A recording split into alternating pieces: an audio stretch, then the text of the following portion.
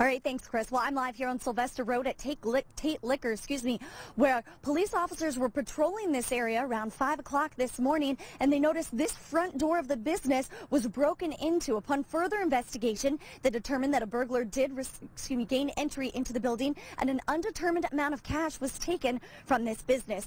The burglar ran off on foot with, again, an undetermined amount of cash. Now, here on Sylvester Road, police officers are on scene, kind of standing by, making sure nothing does happen, and it appears the business owner is inside the business at this time. Again, that burglar that they are looking for is a man wearing either a black or dark-colored jacket. If you have any information, please call the Albany Police Department or Crime Stoppers at 229-436-TIPS. Of course, you can stay connected with Fox 31. As we learn more details, we'll be sure to deliver them to you. Live here on Sylvester Road, Kelly, back on over to you.